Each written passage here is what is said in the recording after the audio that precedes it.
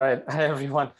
Sorry for the mix-up. So I'm Adrian. I work at these places, and let's see. I work on generally medical image analysis with machine learning, and I think as has been mentioned, a lot of our focus has been on registration, and to a large degree, the reason we're focused on registration is because in my PhD, I had to do a lot of registration and it was enormously painful because everything took a very long time. There were all kinds of mistakes, especially when we were working with clinical data. And so when I got to my postdoc, I started sort of working on how could machine learning help us out. So this was a slide I was told to put. I really liked that they suggested that we list that our institutions are on Earth. So I think I'm going to put that on all my slides from now on. I have no conflicts. All right, so image registration, just to kind of be clear, when I talk about registration, at least, I mean aligning two images, warping one image in order to make it fit with the second image in some way. So the kind of entity that we're after is this deformation field in the middle. And it can be represented in all kinds of different ways, but you can think of it as a little arrow at every location that tells you how to move one image into another. And by the way, since this talk is a little bit tutorial-ish, so that it's got this hands-on component, feel free to stop me and tell me you don't understand what I just said. So registration, as has been alluded, is incredibly important, and it's often swept under the rug. And it's sort of fundamental to all of the packages that we have, packages for analyzing images, packages for tracking inside the MRI scanner, packages for analyzing in the clinic. Underneath it all, very often you have some registration. And it could be registration to a common template. It could be registration of a previous scan to a current scan. It could be registration before and after surgery. It's extremely sort of widely used. And it's also very similar to a lot of other fields. I started my research in sequence alignment in biology, and it's really kind of the same problem. And because it's such a such an important problem, it has been widely studied. So there's been maybe decades of development of really nice mathematical models and software tools and so on. And this is how all of them work, basically. You get your two images and you have some smart model that will wiggle one of them to match up with the other. And that wiggling obviously is important, and it's done in a smart way. For those of you who like to see a little bit of math, we're essentially optimizing this equation. Basically, what these algorithms say is, I want at the end of the day two things. I want the two images to match up after they are aligned. So that makes sense. But the other thing I want is I want the deformation to be smooth in some sense. I want it to be anatomically meaningful. I don't want you to do crazy things to the image, stretch it, move it, flip it around. It has to be in some sense regular, right? So these are very intuitive terms, and people have over decades developed better ways to match images, better ways to smooth the deformation field, better ways to optimize this whole thing. And so usually, we get like the image on the left, we'll call the moving image. We'll get the second image, we'll call it the fixed. And what we want is this third column here. I don't know if you can see my mouse. Is this third column. As we go through the process, we want it to slowly change from the first image to the second image. Right, so let me show that visualization again. So again, at the beginning, it looks very much like the first image. And over time, we want it to look like the second. So this is kind of the process. And basically every algorithm under the hood, every algorithm that's deployed does this. It gets two images, it says, wow, two images, I've never seen this before. And it starts this kind of crazy process. So the really awesome thing about this is that there's been just significant development, right, in every sense of the word. But the problem is that it's slow. Every time it gets two new images, it starts the process all over again.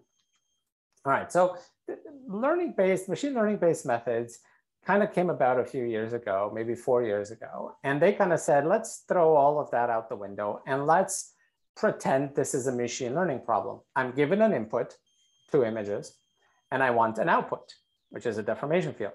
So we could just put a black box in the middle and make it work. And that sounds good. At the beginning, people did a lot of these problems in a supervised way. So what that meant was that they had to get some ground truth deformation fields, right? So maybe you get 10,000 images from somewhere, you register them all with a classical model, you wait a month, you get your data, and now you're going to train a black box to simulate that process. So that sounded simple enough, but it was very cumbersome. Right? Every time you had a new problem, you had to go through this whole thing, and it would take a long time, and the machine learning was clunky.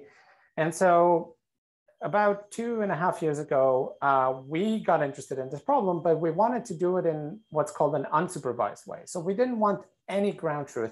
We just wanted a way to look at the data and say, well, over time, as I register data, I should be able to have learned something about the data. And so by the time I have to register my 100th pair, it should be a simpler problem. And so the big advantage of these systems is that they will be really, really fast. Now, the fact that it's fast is good. It's good when you deploy. It's good in the clinic. It's good in analysis. But what was really interesting to me is that because it was fast, all of a sudden we could explore models of analysis that we just couldn't do before because of the wait times, right? So we could extract better features and build better models and track patients better and so on, and build sophisticated models because everything was faster. But okay, so this is kind of what the machine learning models did. So let me kind of go a little bit in detail here. And the reason I'm going in detail here is because the hands-on session or the hands-on tutorial, which I will kind of touch halfway through, but also you will have access to afterwards, kind of, does go a little bit into neural networks. And so it's not overly complicated, but I just want to explain the details a little bit. So, okay, you have 2 images, and there's this sort of neural network you have to build, and you want to get your deformation field out. Now, the details don't matter, but what really matters is that you can use anything you want here as long as it takes a big input and it spits out a big output. So the dominant way to do that is with an architecture called UNets. That changes all the time. It doesn't really matter. As long as you have some architecture like that, you can get it to take in 2 images and to output a deformation field. So that's easy. The thing that's interesting is, how do we train this? How do we teach the network how to register? So if you do it in a supervised way, if you have ground truth data, if you have a ton of image pairs and the ground truth deformation field, then it's pretty easy. You just, every time the network gives you a deformation field, you say, no, it should have been this other thing. So compute the error and try to learn. But if you don't have ground truth deformation fields, what do you do? And so we thought this is an excellent opportunity to learn from all those decades of development, because there's all these mathematicians and physicists that have developed ways to evaluate whether a deformation field is good, right? And it was basically that very simple equation. Sorry, it was basically that very simple equation that said, well, a deformation field is good if it aligns the 2 images and if it's regular in some way, right? And so this is what we took from the classical methods, and we said, we're going to use this when we train a neural network, right? Of course, now we're not optimizing a deformation field. What we're optimizing is a whole neural network, and this neural network has to work for any image pair. And it has to, if there's big differences or small differences, or the brains are sideways or something, it has to work. And so what we do is we give the network all possible image pairs in all the data that you can gather. And you tell it, every time it gives you a deformation field, you say, well, this deformation field is no good because it doesn't match my image pairs, or it's not smooth. And that's all the information you have, and the network kind of back propagates and updates its parameters with that. And so it's an example of how you can marry sort of technology from the neural network or machine learning world with kind of all the classical backbones that we have over decades of development, in this case, by taking the loss functions that they've developed and using those to teach our neural networks about what is a good registration. And so the approach I presented here is called voxelmorph. It's sort of our sort of research into this field. It's currently a popular package to do registration. The way we actually do it is we implement all of this in the neural network framework. So the loss is also implemented in neural networks, and they appear as layers and so on. But what matters is that at the end of the day, we teach a neural network how to register data without ever needing to know what the ground truth is, just by kind of telling it what's good and what's bad. All right, I'm gonna skip this. So at the end of the day, what do you have? You have a neural network that can take in 2 images and give you the deformation field in one shot. Okay. So let me just give you the highlights of what this means. The most important thing is you have to train this, right? So it takes, let's say, a day to train. Now, of course, you don't have to train these if your data is very similar to the data we trained on. You can just download the model. But if you really want to train your own model, it takes about a day to train. But the big question, the big thing we were after is how fast is this model? And so the first 2 columns here, the first 2 bars are classical models that are by far, in our experience, the best models out there. They really underlie a lot of the analysis software that people use. And to register 1 image pair, it takes about 2 hours with ANTs or tens of minutes with NiftyReg. Okay, the Y column should say seconds. The advantage that we were really excited about is that with voxelmorph, it was under a minute to register an image. And that was on a CPU. If you had a GPU, it was under a second. So this was really cool because when we were done with this, we wanted to do, for example, an analysis on to do a GWAS study in genetics, and we had to process 10,000 images almost, and we did it over lunch, right? And that was just mind-boggling because when I was in my PhD, it would take us a few months to do that. Okay, so that changed the game. But as I said, what I was really excited is to see, okay, what can we do with this now that we have this neural network approach to registration. So to convince you that this works, I'm just going to say, well, we did a lot of analysis. How do you know whether you've registered well or not? You can't just look at the images, although I think it's tempting to do that, right? You take an image, you warp it, and then you say, well, does it match? But you don't know if it did that by warping in a sane way, or if it kind of stretched and flipped the image or something, right? Your right hippocampus might be your left hippocampus now, you don't know. And so the way you fix this is to kind of make sure you do things right is you label a bunch of things on both images, you register them, and now you look at how well those pieces of anatomy that you've labeled, how well do they match up? And so in this example that I have here, the moving scan and the fixed scan, we have labeled some structures. And then after we warp the moving scan, they match up with the fixed scan really well. That's kind of the qualitative way to analyze registration. You can look at all kinds of quantitative ways. And the bottom line really is that these machine learning approaches were very good at performing as well as the classical models. So at first, we didn't really necessarily see crazy improvements in accuracy, but we did see 2 orders of magnitude speed up. So that was enough to kind of kickstart a bunch of projects on this. And one more thing I want to mention, because I get asked this all the time in a clinical scenario, which is, well, if I have my own data, my own clinical data.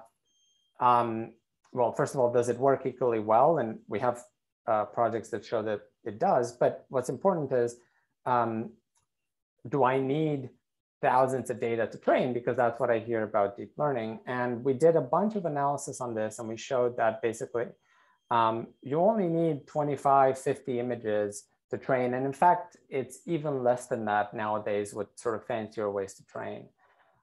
If you only have, say, 10 images or 5 images, you're not going to perform as well as if you waited the 2 hours to register images with the classical method. But this machine learning method will still give you a very, very good initialization. So it'll almost do the job, but it won't be perfect. So you can always take that result and optimize it a little bit. Okay, so what does all this mean? So the promises that we were really excited about was that this method is really fast, right? And so it provides a way to iterate over research really fast, provides a way for use in the clinic and in analysis.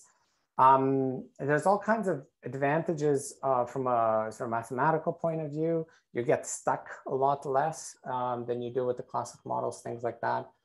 But what we're really excited about is that this enabled us to build better templates that I have a few slides on. It enables us to build very robust tools. So the previous talk mentioned the challenges of cross data center, cross acquisition, and having a model that works across all of them. I have a few slides kind of explaining how we can get our models to be extremely robust to that, basically working on all kinds of data, all kinds of MRI acquisitions, all kinds of modalities and contrasts and so on. We have a model called hypermorphs that enables you to avoid the need to tune hyperparameters. So for basically any tool that you will use, oftentimes you will need to tune something to kind of make it work with your data.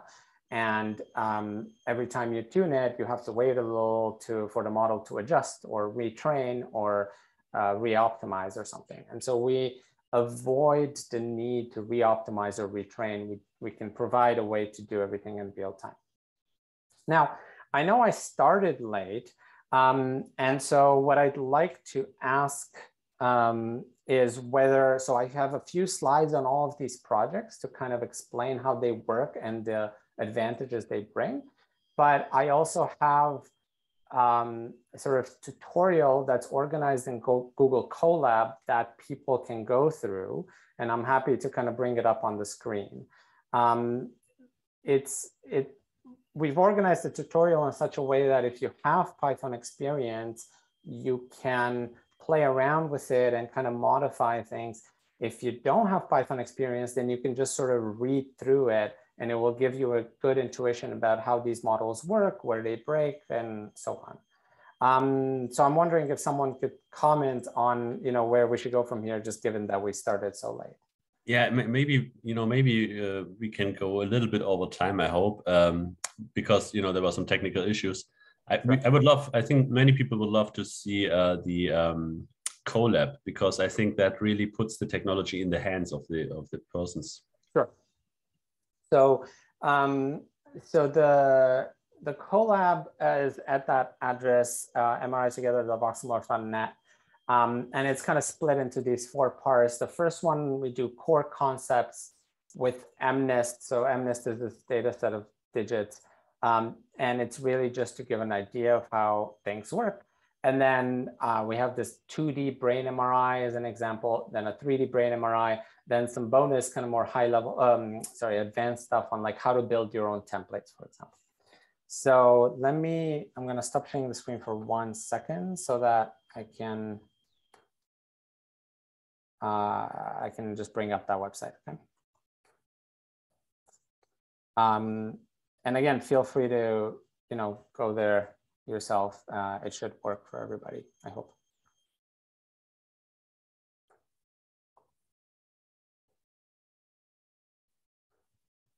And yeah, obviously, if it doesn't work, please. The link seems to be working. Great.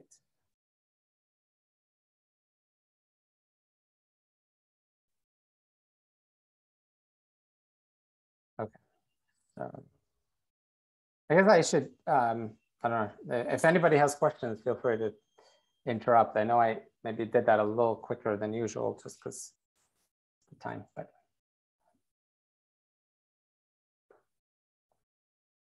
Not, okay. So, and I'm not 100% sure, to be honest, how to do this, at what pace to do this. If we kind of go one line by line, it will take, a long time. It is a pretty sizable tutorial, but I think you can go quick because people can go back to the collab and figure it out. I think it doesn't have to be like very too much hand holding, maybe. Okay, so one of the great things about these is that so I've run everything once. I've run everything a few times, and so you can just see the outputs. So the first little bit is just setting up the environment. The one thing I will highlight here is that, so as I said, we maintain this this project called Voxelmorph. You can very easily install it by just saying pip install Voxelmorph, which is the main way to install anything in Python. But you don't have to worry about GitHub and these sort of things if you want to just quickly get started. If you are a coder and if you have GitHub experience and all that stuff, you can get the latest code where we usually have our kind of latest papers and so on and everything, latest features. All right, so one thing I will mention. So the data is at the very beginning, we're going to deal with MNIST. MNIST is this very simple data set used widely in machine learning. For a lot of machine learning people, it's the only data set that exists. And it's basically a bunch of digits that people have written. And here we're just taking the digit 5. And so I'm doing this just to kind of illustrate what registration is about, right? So you can imagine how registering one 5 to another is possible, and it kind of tells you how things work, right? So a little bit about if you download a machine learning package, I don't know how much experience people have, but 90% of the time when you're going to get stuck is because the data isn't processed in some way. And so we go through a bunch of cells here where I try to kind of explain, here's the things you usually have to deal with when you download data. So things like normalizing the data and making sure, visualizing it and making sure it makes sense and that sort of thing. Splitting up your data sets a little bit so that you don't accidentally kind of train on your test set and that sort of thing. Okay, so there's a bit of that there. Okay, so let's look at how Voxelmorph actually works. So I very carefully, I try to be careful here in explaining every part of kind of how the networks are built, just so you understand what happens. But what we describe is how you can use a UNet that I think some of the others presenters used. And the main idea of this architecture is that you have a bunch of layers where you downsample the image at different scales so that you can extract different features at different scales. And then you build up the architecture kind of back up to the resolution you want to make your prediction. So for us, this UNet will take in 2 images, and it will have this many kind of features at every level. So 32 features, downsampling, 32 features, downsampling, 32 features, and then it comes back up.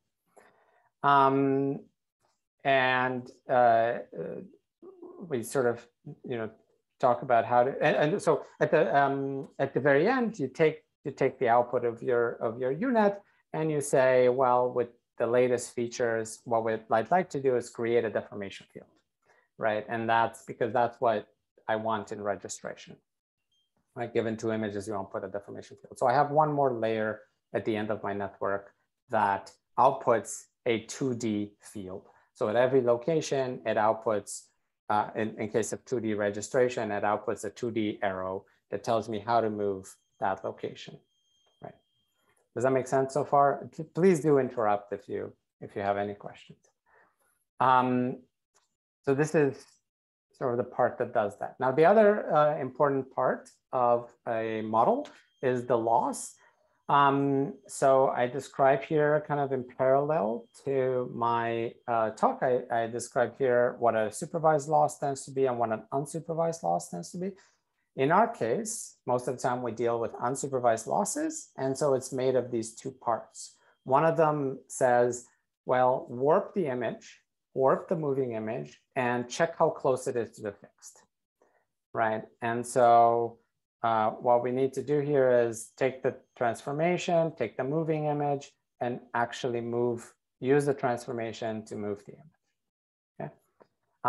And then we set up the actual losses that says, okay, now that you have the warped image, make sure it looks, or encourage it to look like the fixed image by using something simple in our case, mean squared error or something like that, right? You just take the difference between the warped and the fixed and you penalize that difference.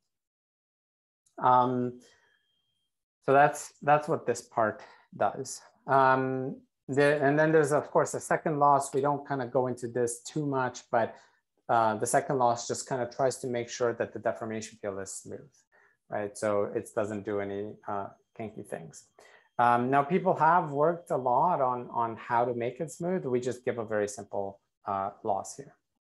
All right, so that's kind of the setup, right? And then there's a question always about tuning a parameter, right? Which one matters more, the smoothness or the image matching term? And that's, you know, that's always a challenge. Is there a question here? Yes, there's a question. Let me read it. Right, does the input data have to be pre-processed? And if so, what are the steps? So at the very beginning, we took every lesson from classical work, which, and there's a substantial amount of work classically on how to normalize your data. As the previous speaker also discussed, right? How do we do intensity normalization? Maybe in our case, you might want to skull strip. You might want to, you know, make sure they're kind of like roughly aligned. Everyone's looking in the same direction, you know, that sort of thing. Now, that's what we did at first, right? And so in that case, you do need that. You do need these steps. We used FreeSurfer, which is you know, fairly well-known piece of software to analyze brain images. But what we actually learned over time is that the kind of the exact opposite is true of neural networks. If we train neural networks with very, very, very specific data that has been cleaned up, that's what it will work on. But we have since published models where we actually say, let's try the opposite. Let's try teaching a network to deal with very complicated data, very noisy data, you know, data with the neck, the skull, data with different modalities and so on. Now, it's a little more challenging to train those models. But if you are able to train them, then they are that much more powerful because at test time, you don't need to do any of the pre-processing, right? You know, it would take a bit of time to explain how we get the models to be robust, but kind of the main takeaway is that during training, you can kind of do creative things at input, as long as the output is on the simple things, right? So you can imagine I take an image, I skull strip it, blah, blah, blah, but I don't give the clean image to the network. I give the original image to the network. The only time I use my clean image is in the loss function. The advantage of that is that the network never sees clean images. It always sees these complicated, noisy, you know, clinical quality data, and therefore it learns how to deal with that. Okay, I hope that answers the question. If it doesn't, please let me know. What we show in the tutorial is sort of the simple version, right? Where you will train on very clean data and you will test on very clean data. But we've gone beyond that now. Okay, so, you know, we had just kind of written the loss functions and we have to balance them. So when we train the model, we have to tell the model how much do we care about each of the loss functions. Since then, again, we've had papers where we actually, it turns out, you don't need to decide this before you train. And that's a paper called Hypermorph. We have a separate tutorial for that for anyone who wants. Okay, so now you've set up everything. Set up your model, you've set up your loss functions, you need to train. And training is pretty simple. You need to write in Python what is called a generator. The idea is you have a bunch of data and you want some function that from that bunch of data just samples 2 images and gives it to the network. That's all. Now, you could get creative. You could sample the images and add noise just to make the network's life hard. That would make it more robust.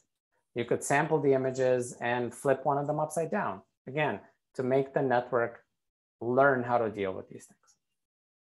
But in this case here, we just grab 2 images. We randomly say, okay, give me one random image, give me another, feed these 2 to the network. Now, this is what it looks like. Before we do anything with the model, right? Here's the moving image. Here's the fixed image, right? So it's just 2 simple 5. And this is what we would like this warped image to look like, right? So we would like this image to slowly warp and look like the fixed image. So we want it to look like this. Okay, now we do some fake training here, meaning we train, for just 10 epochs or something. Now, when you train a model, you'll need to train it for longer, but we train it for just 10 epochs, 10 iterations, if you will. Here's kind of what happens to our joint loss function. So it's going down, right? The images match a little better and deformation fields are smooth, so that's good. And now the question is, how does it look like when we actually try to use this model? We go through a few lines to explain how to do that. You need to grab some data, hopefully some new data that the model has never seen. And then you kind of have to tell the model, okay, here's 2 images, give me the deformation. So here's what happens. Now, remember, this model has only been trained with 10 iterations, okay? It hasn't really fully been trained, but just as an illustration. Here is the moving image. Here's the fixed image. Remember, these are randomly taken from a population of 5s. And then the moving image, when it's warped, it looks like this. Now, this isn't perfect, right? It doesn't look perfectly like this image, but it's pretty good, actually, considering we only trained the model for very little, right? It kind of looks like this image. And here, what we're showing is the warp, only one dimension of the warp, right? And so what we want to see in these images is that it's somewhat smooth, right? We don't want some crazy kind of like black and then white, which would mean like very negative and then very positive. That would mean that there's some part of the image where it's being stretched or something. But this is kind of just this very smooth deformation field. So what this is telling us is that it takes this 5 and it just kind of, a little bit massages it to look like this. It's kind of what we want. It's not perfect, but it's getting there. Okay, I hope this makes sense. We can also look at the deformation field in, we can look at the arrows. So this is kind of a nice way to see, how it's kind of pulling very slowly, right? These are all little arrows. They have little arrowheads. And so again, it's somewhat smooth. It's kind of the takeaway that you want here. So you can imagine when you have, a whole brain, it's helpful to look at these to kind of see, oh, the ventricle is being expanded, that sort of thing. Now, there's always an important question on how the model will work on data that it's never seen. Not just 5s in our case, but what if we give it something else? What if we give it 7s? Okay, now that's an interesting question. It's never seen a 7. Okay, but it turns out that it actually kind of works decently, right? You take this 7, try to warp it to this 7. Now, this is actually a difficult problem because this 7 has this little thing at the front, this one doesn't. So, it's not an easy 7 to 7 registration. But what the model does is pretty reasonable, right? It takes this thing, it kind of tries to collapse the little frontier, it tries to expand the 7, and this is what it looks like, right? Kind of similar to the fixed. It's not bad, right? Now, what's the lesson here, right? The model worked on 7s, but it's only ever seen 5s. So what does this mean? Well, maybe if it sees healthy brains, it'll work on brains with Alzheimer's. Maybe that's fine. But let's look at a different example. What happens if these 5s, what we did here is we took the same 5s as before, but we just multiplied the intensity by 2. Okay, very simple. It's the same 5, but it's seeing intensities that it's never seen. And it turns out that then it completely collapses, right? And that's a property of neural networks. If they see intense, so all that neural networks do is they take the intensities you give them and they manipulate the intensities to give you a deformation field. So if you give it different intensities, now all of a sudden you've really screwed up with what they can do, right? I've doubled the intensities and all of a sudden everything's gone haywire. So this is why it's really important to know your data, right? And to the question that I was asked, if you train in a regime from where your data is normalized from 0 to 1, it's really not going to work outside of that. Okay, so hopefully this horrible registration convinces you of that. All right, so that's been, that's a registration with digits, which is not the most useful thing in the world. Now, we provide a data set for you to play with. It's using data from the OASIS study, which, obviously we're not the ones that have gathered it. OASIS very graciously is a very open data set, so a lot of people can use it.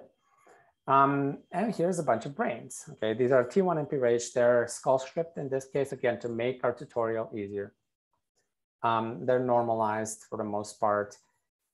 We do have some, healthy and some neurodegenerative disease cases.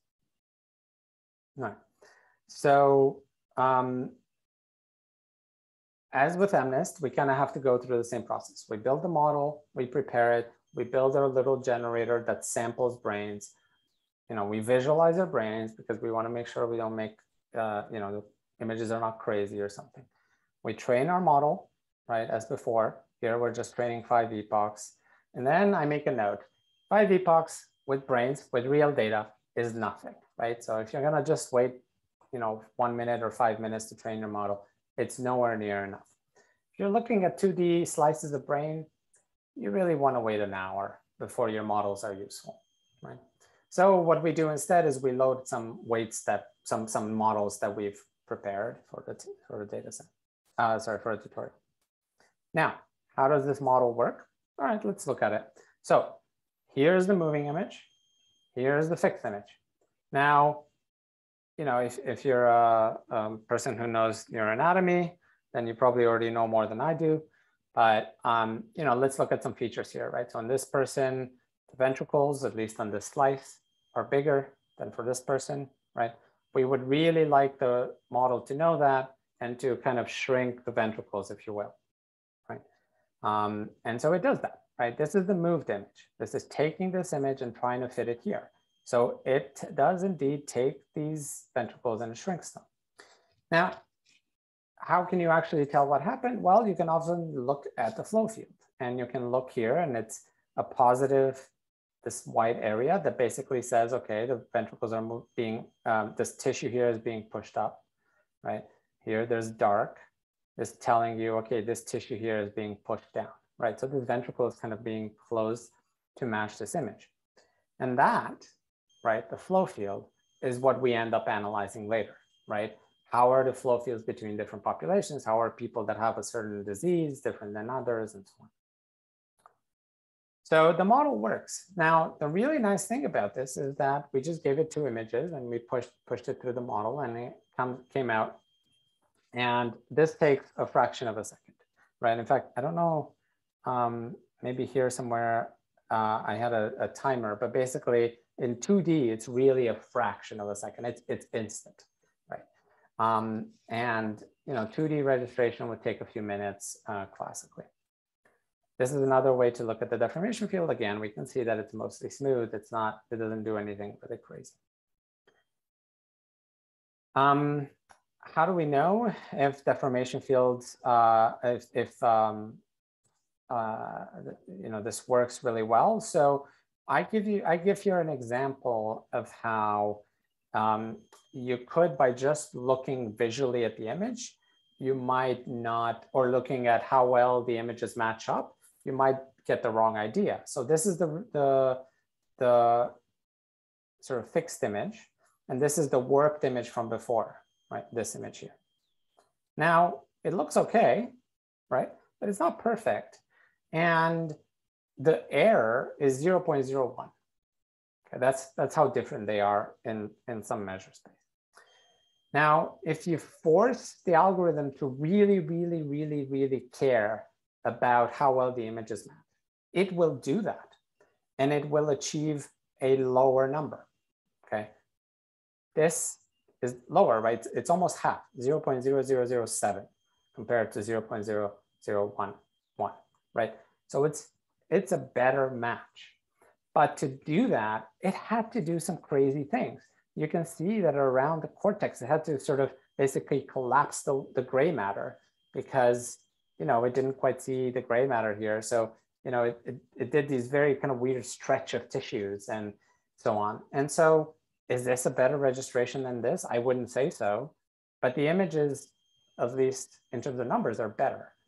But, you look at the deformation field and you can tell, hey, there's a problem here, right? There's these kind of crazy flips between black and white, meaning there's these stretches.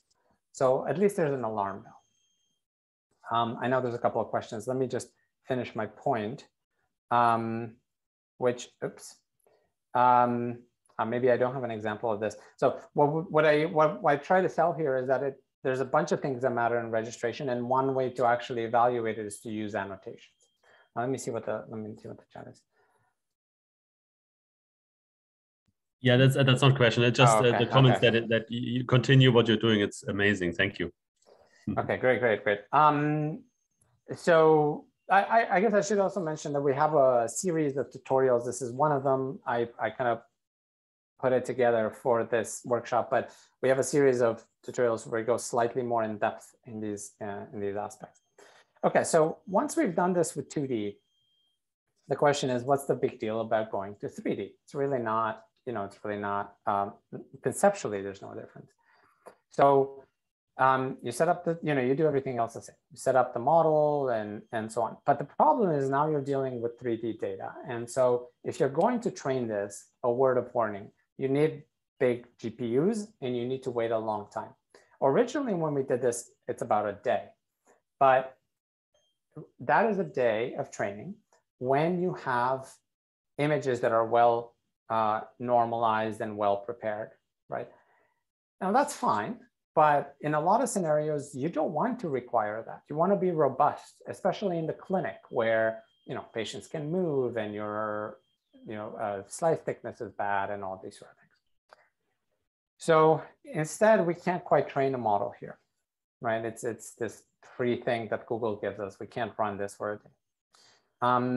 And so we're going to give you a bunch of models. We have a bunch of models that we've already trained for brain MRI. So we're going to load that.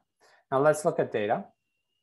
So an important part of 3D data is to look at it in all dimensions. Now I know that sounds silly, of course, if you look at it, it's 3D, but we do see an awful lot of people who analyze and, they're used to seeing the axial direction and they only check that. But the problem is these models, depending on how they're trained, they can fail in ways that you can't see because, machine learning models they're not necessarily doing exactly what you think they're doing.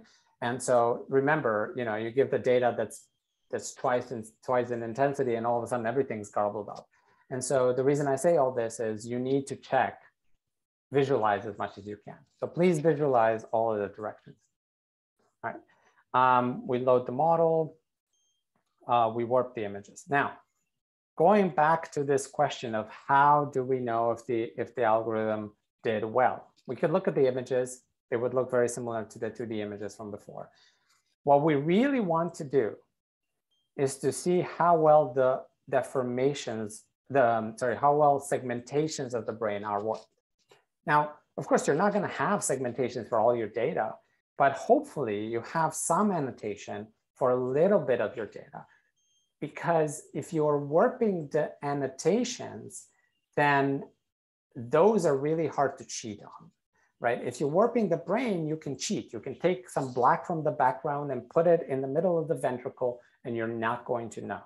But if you take some background and put it in the middle of the ventricle in the segmentation map, you will know, right? And so when you verify your algorithm to make sure it works, I recommend you take your label map, or even just, putting some points on the image and then applying the deformation field and see if the anatomy matches. So here's an example. Here's the moving label map.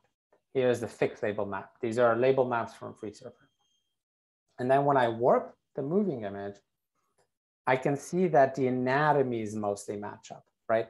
So, the white matter and the gray matter and, I don't know if I need to go through all the structures. They all kind of match up. Now, if you did something crazy, like for example, if you flip the brain left and right, in intensity world, you wouldn't know, or maybe a very, very experienced radiologist would know, but most of us wouldn't. But here you would be able to tell, because if you labeled your left hippocampus and your right hippocampus different, you would immediately be able to tell if something went wrong. So most of the time we evaluate how well our algorithms do by having this external annotation. Now, I know you're not going to sit there and annotate the hippocampus in all your brains, but at least kind of keep this in mind, right, when you evaluate these algorithms. Now, running this takes, so I do have runtime.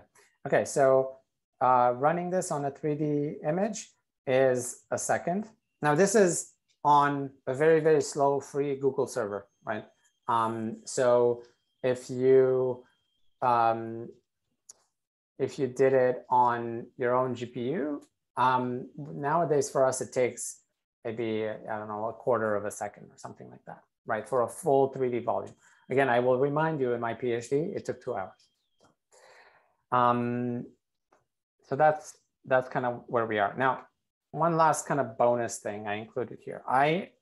One of the things I get asked all the time, and so I got really excited, is building templates. So it's very simple. When you want to do some analysis, right? You have 1,000 brains or something, and you want to analyze, some correlation or something. The way we usually do it is we warp the images to some common reference frame from which we can analyze everybody.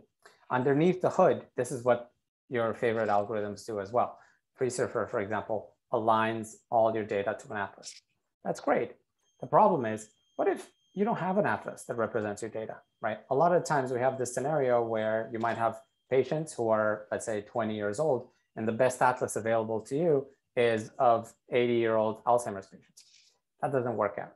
And so people always ask, okay, well, this is great. Can I build my own atlas? And there's a lot of work on how to build your own atlases, but it's very, very slow. If you thought registration was slow, 2 hours, building an atlas is another order of magnitude slower. The reason is very simple.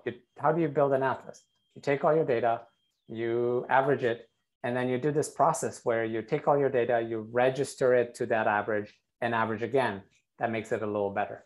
And you register again, average again, makes it a little better. 2 months later, you have an atlas. Now, that's how it used to be done.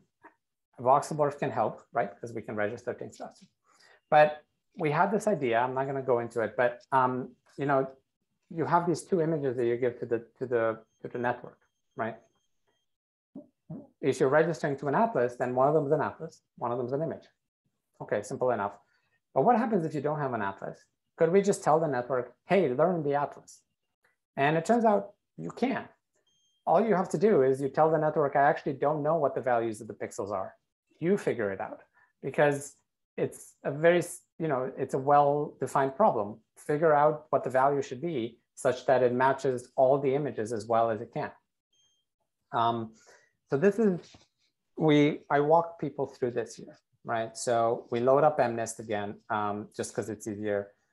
And we prepared a model. It's the same as Voxelverse, the exact same thing.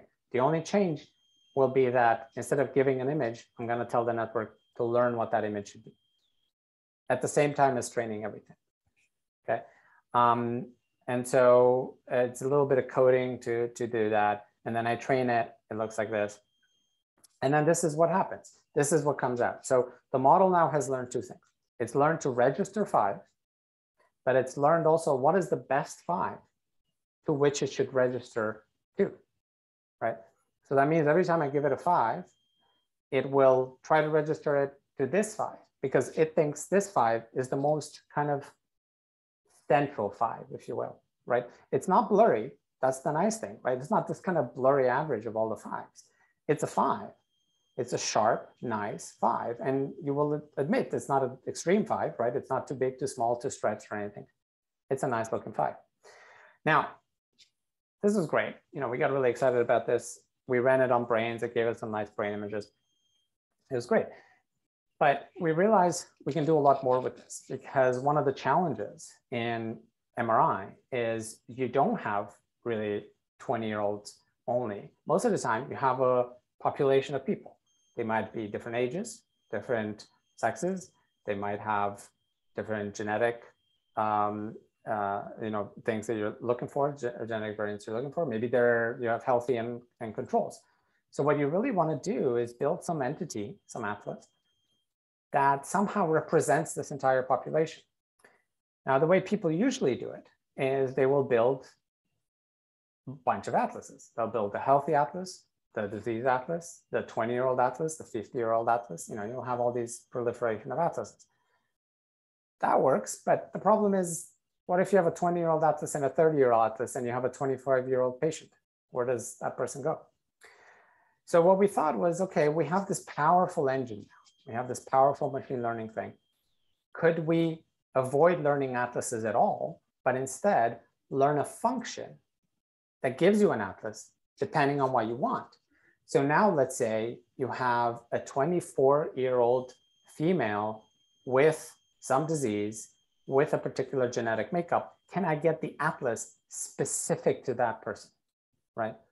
And if I can, then I compare my patient that has exactly these characteristics to that atlas. That enables me to see how different they are, right? Is their brain aging faster? Is there some other difference? And so that's what we kind of wrote a paper on and we walked through here. It's called so we have unconditional templates where we just build brains, but conditional templates. So these are templates that are conditioned on the variables you care about. So here we walk through different types of conditions. With the digits, the condition you might want is the digit, right? So instead of building 10 atlases, what we did here is we built a single network that responds to different inputs. So we could say a 1, and it gives us the template for 1. We say 3, and it gives us the template for a 3. Oh no, I think I don't have the, I sold it, and I don't think I have the brain one here. I apologize, but I will bring up a slide that does it. So give me 1 second. I think I ran out of time, but let me show you. So this is in the tutorial, but it's only for MNIST. But here is a conditional template video, right? So this is a brain that is changing with age, right? So you can see that, you know, the ventricles are expanding and the brain is atrophying, and it's a really sad video, really. But the point is that the algorithm has learned these effects. And the only thing we did is we took voxelmorph and we told the algorithm, we're not going to tell you what the atlas is for this person. You have to tell me what the atlas is. All I'm telling you is what the age is, right? And it learns for every age, and I don't mean, you know, for 5 different age groups, but for every age at high precision, what that atlas should be. So we walked through that in the tutorial, but apparently I only show it for MNIST. I can add to that tutorial to show the brains as well.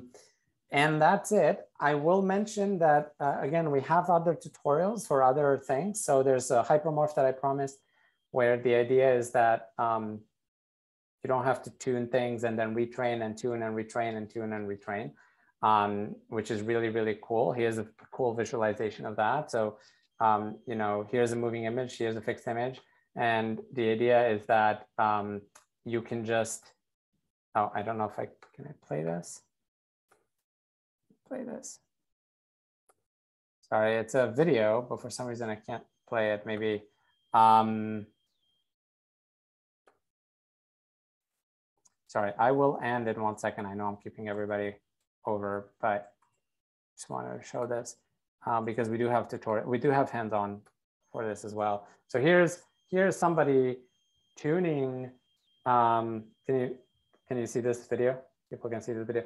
So this is somebody tuning the registration parameter live, and the network is responding to that knob and saying, okay, if this moving image, if you only care about matching the image, here's what that looks like. If you only care about having a smooth field, here's what it looks like. And you, as the scientist or the radiologist or something, have control over what is the appropriate hyperparameter. Now, this might seem like a simple thing, I think, because we try to make it simple, but what you would normally do to tune this is for every value you want to try, you would train different models for days, and then you would try the different models, and you would only have those 5 and whatever. This allows you to tune this in real time with infinite precision. And I think that's it. The only other kind of project we have a tutorial on is this project where we basically simulate endless amount of data so that we make our model completely robust to modality and image type and you know, diseases and all that sort of stuff. So we have some of these models here that we train for months, and they will just work on any brain image you give it. But that's it. I think I will end there because I probably run way too long. Thank you. Adrian, thank you so much for this. I mean, the topic of this workshop is open science and reproducible research, and you just, you know, practiced that and showed us and gave us the tools you use so we can use them. This is amazing. Thank you very much. We ran a bit over time, but I think it's totally worth it. I'm very grateful, and yeah, I think we'll leave it there. But thank you very much for your talk. Thank you for having me. Yeah, thank you.